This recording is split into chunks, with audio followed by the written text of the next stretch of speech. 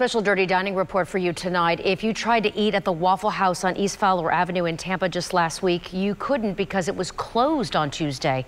Our I-team uncovering on July 2nd, the state temporarily shut down the restaurant for 6 hours after inspectors saw live roaches crawling near food. According to the inspection report, over 30 live and dead roaches were seen on the cook's line, underneath the steam table, bread rack, and coffee maker. Other violations documented: no manager on duty with a food certification, the dish machine not sanitizing properly, and old food debris under shelving, stoves, and the reaching cooler. Now, late tonight, I received a statement from Waffle House's corporate office, which reads in part, quote, "We make every effort to provide a clean and safe restaurant for our customers and apologize for letting them down. We worked with our local environmental vendors to ensure the issue was immediately resolved." To see Waffle House's full statement and other Dirty Dining stories I've done, go to our website, abcactionnews.com/dining.